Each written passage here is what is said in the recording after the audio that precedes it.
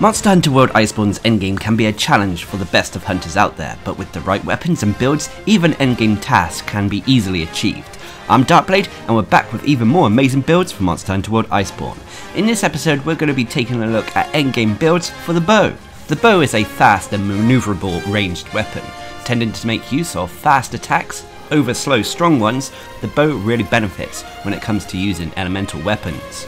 As a result, the bow is a very popular weapon in Monster Hunter World Iceborne, but it is a duel-hungry weapon, which means sacrifices have to be made when creating the various builds the bow can utilise. Nonetheless, the builds I've gone for in this video highlight the sheer damage potential the bow has, as well as leaving room for some personal customisations. A disclaimer for this series though, these builds are aimed for endgame hunters, having completed the main story and having access to all armors and weapons the game has to offer. A large jewel collection is also desired, but you can always swap out jewels here and there if you don't possess the ones shown in these videos. So the first build I use is the true critical element build. True critical element builds with the bow are considered the main meta for the bow in Monster Hunter World Iceborne, but you can still customize them slightly with jewels and charms. For example, you could drop a few jewels in your DPS potential to allow you some survivability. As always, the choice is up to you. This build demonstrates a balance between DPS and survivability. Of course, the bow naturally leans more towards DPS than defense, so keep that in mind. So for this you'll need the Golden Loon Helm Beta, the Silver Soul Mail Beta, Silver Soul Braces Beta, Silver Soul Coil Beta, and the Silver Soul Greaves Beta. I'm also using a Blaze Charm 5, although replace this to match the element of whatever weapon you're using. And for my weapon I'm using this Silver Wrath Bow, to which I've added an affinity increase augmentation, element up augmentation, and then custom mods to increase its overall elemental damage. As for the jewels, remember, like I said at the start of the video, if you don't possess the jewels shown in this video, you can simply replace them with something you have access to. But the main ones you want to consider are definitely the Mighty Bow Jewel. This provides you with the Bow Charge Plus skill. Afterwards, I've gone for Tenderizer Jewels for Weakness Exploit. One of these came with a byproduct of a Maintenance Jewel, which added a few points in the Tool Specialist skill. I've then gone for Physique Jewels to give us 3 points in the Constitution skill, Refresh Jewels to give us a few levels in the Stamina Surge skill. I've then gone for Expert Jewels to give us some Critical Eye, and finally I've gone for a Blaze Jewel to max out the Fire Attack skill. Of course, if you're using a different weapon with a different element, replace the Blaze Jewel to match whatever element you are using. As for the mantles, they're down to personal preference. For the most part, I've gone for Destroyer Jewels to give us a few points in the Part Breaker skill, and with the Impact Mantle, I've included a 4-shot jewel to give us a point in the normal shot skill. So if you've done what I've done here, you should have a build with 150 health, 100 stamina, which will be 200 health and 150 stamina if you're on a hunt and you've taken all your relevant consumables.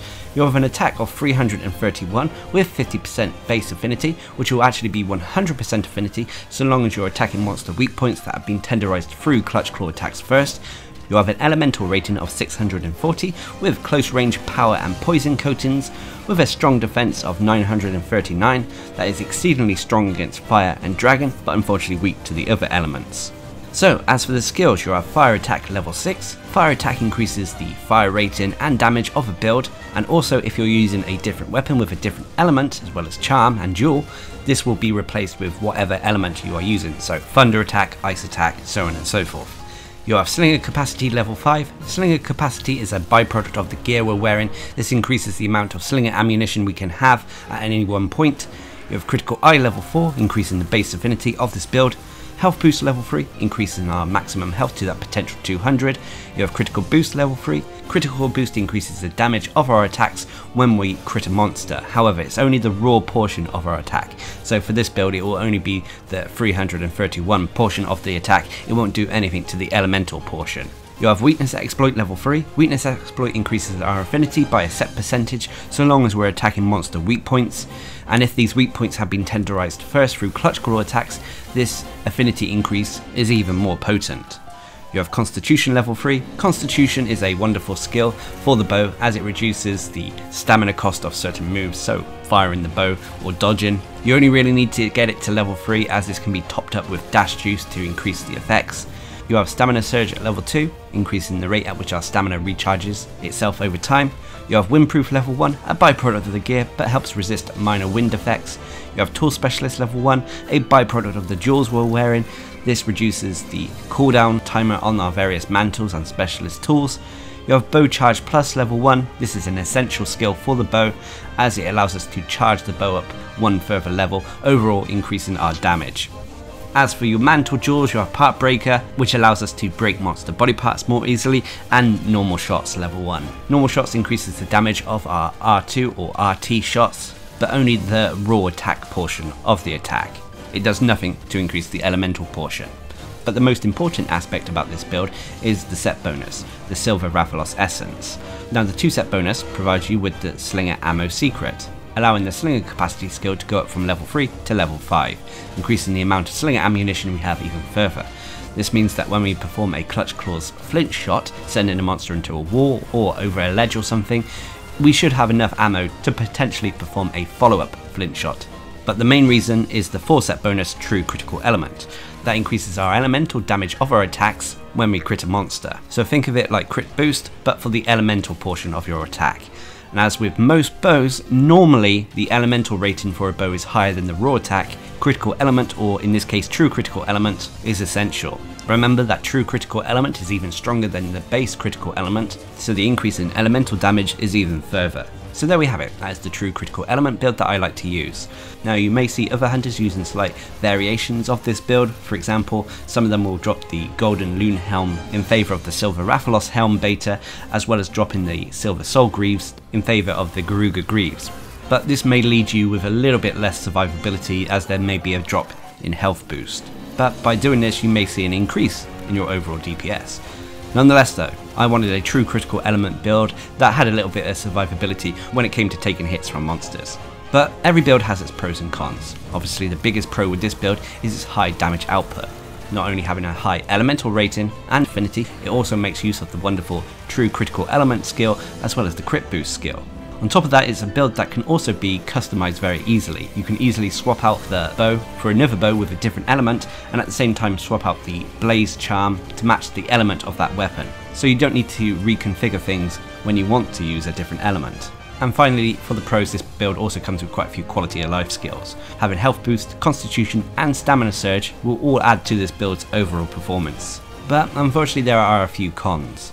For example, if you're using a different weapon that has very low or negative affinity, the build may not work as well. And the remaining con is, unfortunately, it is very duel heavy. The Silver Rathalos set doesn't come with a lot of the skills you need for the bow, such as Constitution or Bow Charge Plus, which can leave players at a disadvantage if they don't have the duels. It also means that we couldn't max out the DPS potential of this bow build by maxing out the normal and power shot skills. But regardless, so long as you're taking into account a monster's elemental weaknesses, this bow build is incredibly versatile and incredibly strong. So that brings us on to the next build, which is the True Element Acceleration build.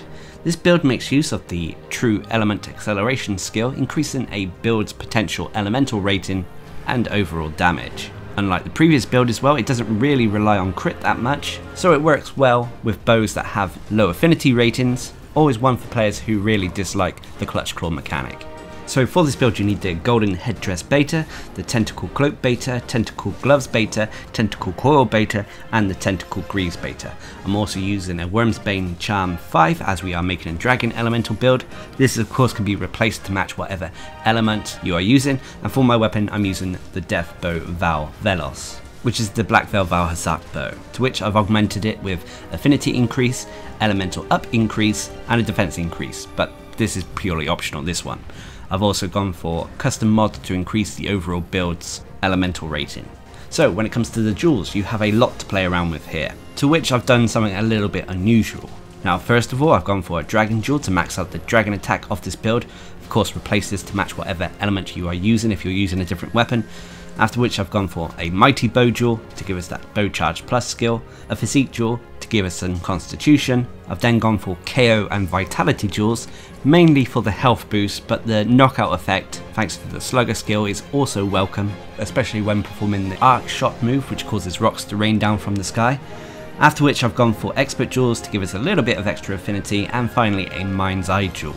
Now this is purely optional. The mind's eye jewel basically eliminates the range issues with the power shot coating. With the power shot coating, normally you have to be a certain distance away from the monster before the power shots hit their hardest, but with the mind's eye jewel you can be point blank and the power shots will be doing maximum damage. Again, when it comes to the mantles, I've gone for Destroyer and 4-shot jewels, and as I'm using the Rocksteady mantle here, I've also gone for Protection jewels for a bit of Divine Blessing. So if you've done what I've done here, you should have a build with 150 health, 100 stamina, which will be 200 health and 150 stamina when you're on a hunt and taking all your relevant consumables.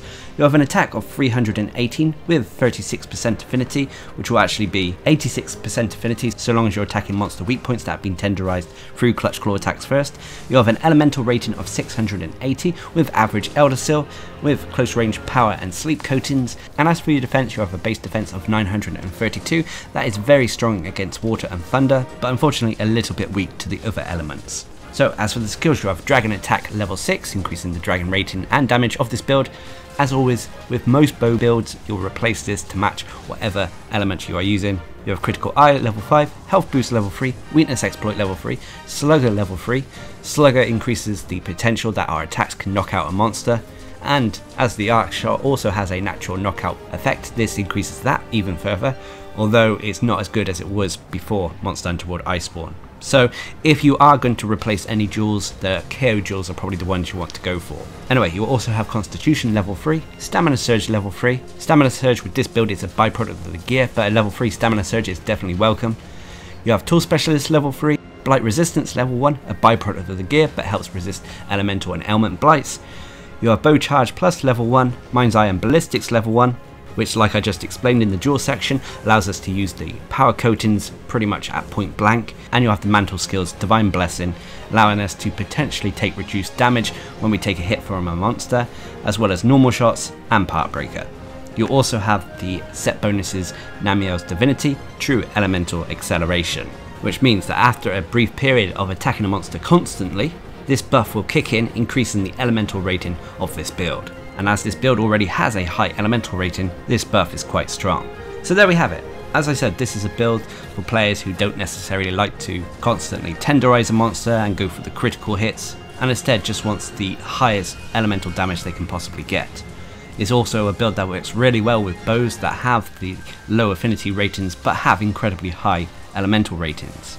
Another aspect players should be aware of is that if you don't have access to the golden headdress, which is the Rajang headgear, you can replace this with maybe the Fogel Anjanath headgear, which has similar stats and jewel sockets. But every build has its pros and cons. The biggest pro with this build is its high elemental rating, which is increased even further with the True Elemental Acceleration. Again, on top of that, it is a build that can be easily customized, swapping out the Dragon Bow and Charm for another bow and charm that has a different element. And again, it is a build that has decent quality of life skills, having Constitution, a maxed out Stamina Surge, maxed out Tool Specialist, and maxed out Slugger and Health Boost. These all complement the build very well, allowing for more comfortable hunts. But unfortunately, as always, there are cons. The biggest con, unfortunately, with this build, as with pretty much every single bow build, is unfortunately its reliance on jewels. Much like I said in the previous build, if you don't have access to a decent jewel collection, you may struggle a little bit. The other con with this build is that unfortunately it has to use bows that have high elemental ratings. But regardless, although this build may not be the strongest in terms of DPS, it's definitely one to consider if you want a comfortable hunt. Which brings us on to the next build, which is the True Critical Element version 2 build. This build shows off the true damage potential of the bow's True Critical Element build, sacrificing all survivability in favour for maximum DPS. So for this build you'll need the Silver Soul Helm Beta, the Silver Soul Mel Beta, the Kaiser Van Braces Beta, the Silver Soul Coil Beta, and the Silver Soul Greaves Beta. I'm also using a Shock Charm 5 as we're going for a Thunder build, and for my weapon I'm using the Despot's Early Bolt, which is the Zenoga bow. Although you can replace this with other bows so long as they have a decent elemental rating as well as decent raw attack rating. With the previous builds we haven't really had to worry about raw attack, but with this build you need to take it into consideration. As for the augmentations, I've gone for an Infinity Increase augmentation and Elemental Effect up. So as for your jewels, again it's a jewel hungry build. First of all, I've gone for the Mighty Bow Jewel for that Bow Charge Plus skill. I've then gone for 4-shot jewels to get that maxed out normal shot skill, Spread jewels for that maxed out power shot skill. I've then gone for Tenderizer jewels. One of these had a byproduct of a maintenance jewel for that weakness exploit as well as tool specialist. I've then gone for physique jewels for that constitution skill. One of these came with a byproduct of a refresh jewel attached to it for a little bit stamina surge. I've then gone for an expert jewel and finally a bolt jewel to max out the thunder attack. And remember to replace this to match whatever element you are using. As for the specialist tools, these are kind of important with this build as we are going for maximum DPS. I've gone for an Affinity Booster Plus as well as the Evasion Mantle. And with the Evasion Mantle, I've gone for 2 Flawless Jaws to give us that peak performance skill. So if you've done what I've done here, you should have a build with 100 health, 100 stamina, which will be a 150 health, 150 stamina when you're on a hunt and taking all your relevant consumables. You have an attack rating of 342 with 20% base affinity, which will be 70% affinity when you're on a hunt and you're attacking monster weak points that have been tenderized first. This would be 100% when you're using the affinity booster. You'll also have an elemental rating of 420 with close range and power coatings, and when it comes to your defense, you have a base defense of 933 with a strong defense against fire and dragon, but unfortunately you're weak to the other elements. As for the skills, you have Thunder Attack level 6, Windproof level 3, this is a byproduct of the gear, but like I said, it helps resist medium wind effects. You have Crit Boost level 3, Weakness Exploit level 3, Constitution level 3, Normal Shots level 2. As I said, normal shots increases the damage of our R2 or RT shots, but it will only increase the raw attack portion of our attack, it won't increase the elemental portion. Thus the reason we need a bow with a decent base attack rating. You have Power Shots level 2, this increases the damage of our power shots, so shots performed with circle or B, and once again this only increases the raw attack portion of our shots. Thus another reason for a bow with a decent attack rating. You have Slinger Capacity level 2, Heat Guard level 1, this is a byproduct of the gear but helps us ignore any heat effects such as the lava zones in both the Elder's Recess and the Guiding Lands. You have Critical Eye level 1, Stamina Surge level 1, Tool Specialist level 1, Bow Charge Plus level 1, and finally when it comes to the Evasion Mantle, you have Peak Performance level 2, increasing our raw attack so long as we have full health. You also have the set bonus Silver Rathalos Essence, Slinger Ammo Secret, and True Critical Element, to which we've already talked about in the first build. So there you have it, this is a build that shows off the true damage potential of the Silver Rathalos set when combined with a bow. Like I said, having a decent raw attack rating as well as a decent elemental rating is what you need to strive for, and whilst the Zinogre bow may not be the best out there, it's a good example of a bow that balances both. What you want to do with this build is to get a monster into a position where you can activate the Evasion Mantle's buff by dodging a monster's attack at the right moment, combined with the effects of the Affinity Booster, and you'll have a brief period where your damage output will be through the roof. But it's easier said than done, and as always there'll be pros and cons. The biggest pro is this build's staggering damage output. So long as a hunt goes well, and so long as you're on the ball when it comes to timing, you can bring down monsters incredibly quick with this build. It's also another bow build that can be easily customized, swapping out the Zinogre bow and Thunder Charm for other weapons and charms of different elements. As always, remember to also swap out the jewel. And finally with the pros, and I could argue this one a little bit, it is a bow for players who definitely want a challenge. But unfortunately, as always, there are cons to every build. There are two major ones with this build. Firstly is the survivability issues. Obviously when you're taking on the harder monsters in the game, if they hit you with the right attack, it can pretty much one-shot you. And the other con is unfortunately it does rely a little bit too much on your mantles and specialist tools. But regardless, this is a fun build to try out and test your luck. But if you're in the right mindset, your dodges are on point and attacks true, then this build is incredibly satisfying. But that brings us on to the next build, which is a quirky build known as the Dragon Piercer build. This build makes use of the bow's Dragon Piercer move combined with the Frostcraft skill, which is the Velkhana set bonus. Using this build means that you'll have to adopt a different playstyle with the bow, but it makes for a change and is surprisingly fun against the right type of monster. So for this build you need the Nagakuga Helm Beta, the Rime Guard Mel Beta, Rime Guard Vambraces Beta, Rime Guard Coil Beta, and the Rime Guard Greaves Beta. I'm also using an Attack Charm 4, and for my weapon I'm using the Beast King's Thunderbow that has an attack and affinity increase augmentation. Basically you need to use a bow that has high raw attack, so a good replacement would be the Acidic Glavenus bow if you don't have access to Rajang yet. Now as for the jewels, you've got a fair few to play around with here. Firstly, of course, I've gone for the Mighty Bow Jewel, a Pierce Jewel for that piercing shot skill. I've then gone for Vitality Jewels for that health boost. One of the Vitality Jewels also had a Draw Jewel attached to it for that critical draw skill. I've then gone for Critical Jewels, which came with a whole bunch of byproducts, including a Protection Jewel for Divine Blessing and Maintenance Jewels for Tool Specialist. And finally, I've gone for True Shot Jewels to provide us the special ammo boost skill. As for the jewels on the mantles, for the Temporal Mantle I've gone for Attack Jewels to give us a little bit of extra attack boost, and for the Glider Mantle I've gone for Flawless Protection Jewels to max out Divine Blessing as well as provide us a little bit of peak performance. So if you've done what I've done here, you should have a build with 150 health, 100 stamina, which would be 200 health and 150 stamina when you're on a hunt and taking all your relevant consumables. You'll have an attack of 410 with 5% affinity. You have a thunder rating of 120 with close range and power coatings. And as for your defense, you have a decent base defense of 891 that is strong against water and ice, but unfortunately weak to the other elements. As for the skills, you have attack boost level 4, although this can potentially be level 6 when we're wearing our mantles. Attack boost increases the raw damage of our build, and at level 4 it also provides us a bonus 5% affinity. You have health boost level 3, critical boost level 3, critical draw level 3, which increases our affinity by 100% when performing draw attacks. Now with the bow, things are a little bit different, as you can actually hold the draw attack. So the idea would be to pull out the bow, hold it till it's charged up to maximum, and then immediately press triangle and circle, or Y and B, and then go into that dragon piercer, which will have the bonus 100% affinity that critical draw provides. You have quick sheath level 3, a byproduct of the gear, but is very useful and needed for this build as it allows us to sheath our weapon quickly. So after you've fired the dragon piercer, sheath your weapon again, rinse and repeat. So you're always rotating that 100% affinity boost. You have piercing shots level 2, increasing the damage of our dragon piercer, special ammo boost level 2, which also increases the damage of our dragon piercer, as well as the Thousand Dragons attack. You have flinch free level 2, a byproduct of the gear but helps resist knockbacks a little bit. You have Tool Specialist level 2, Peak Performance at a potential level 3, increasing the raw attack of this build, Divine Blessing at a potential level 3 when we're wearing mantles, you have Bow Charge Plus level 1, and finally you'll have the Velkhana's Divinity Set bonus Critical Element, which increases the elemental portion of our attack when we crit a monster, and more importantly for this build, Frostcraft.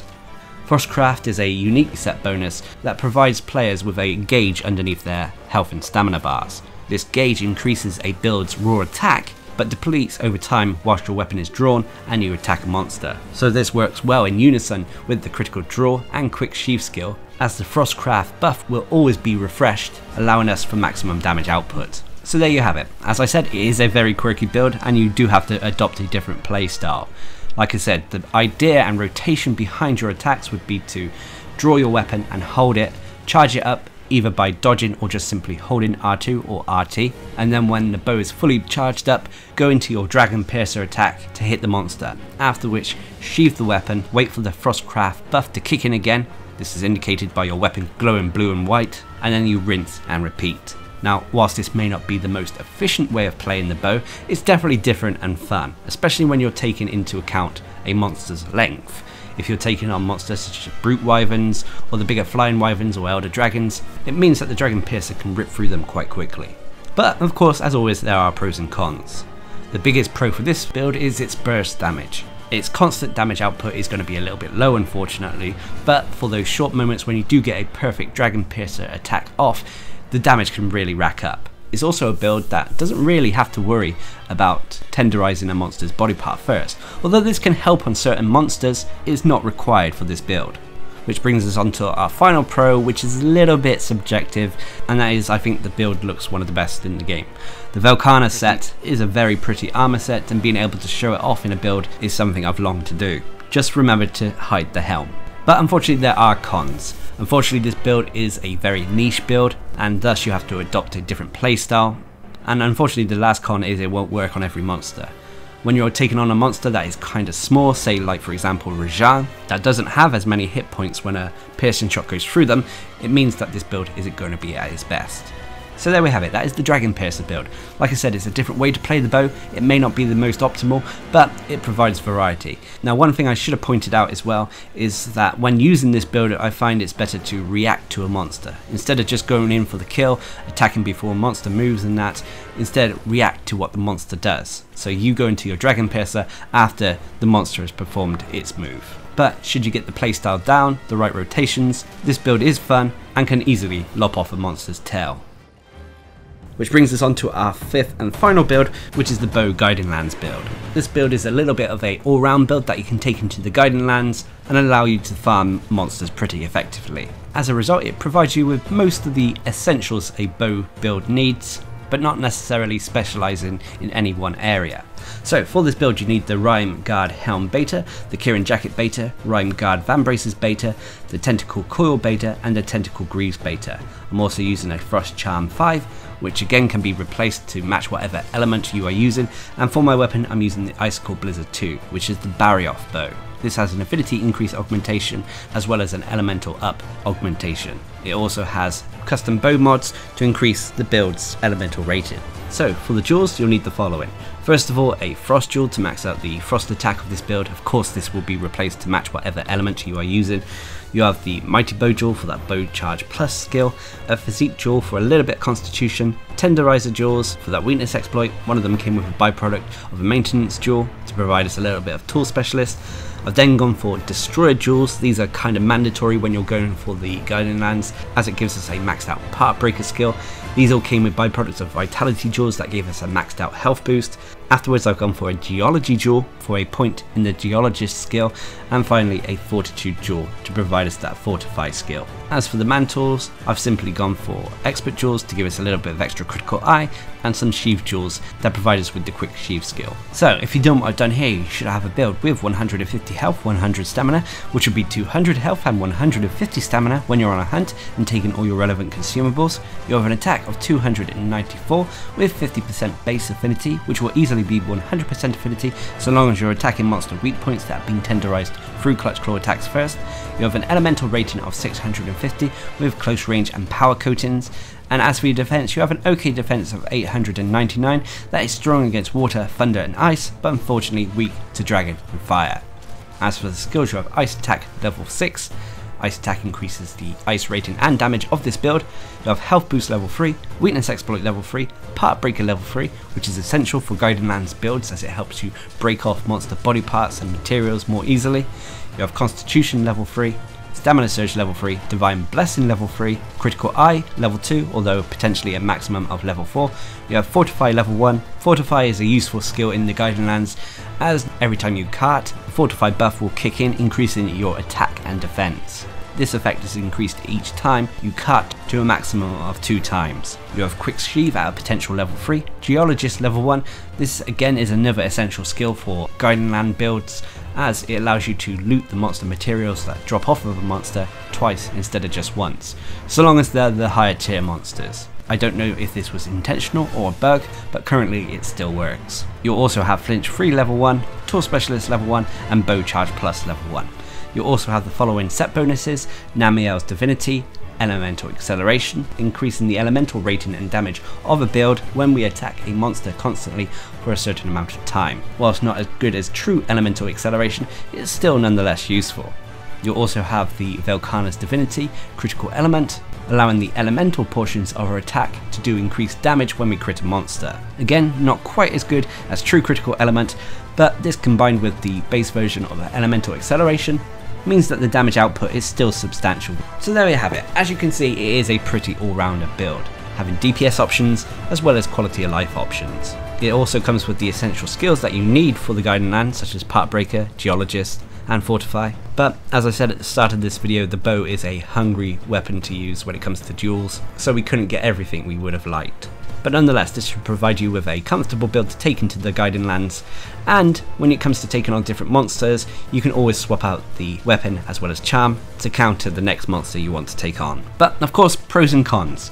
Obviously the biggest pro with this build is it's an all-round build, maybe not specialising in any one area, but still allowing for a decent amount of damage output and survivability. It also is a build that comes with quite a few quality of life skills such as health boost, constitution, stamina surge and divine blessing, and on top of that again it's another bow build that can be easily customised by swapping out the weapon and charm for weapons and charms with different elements.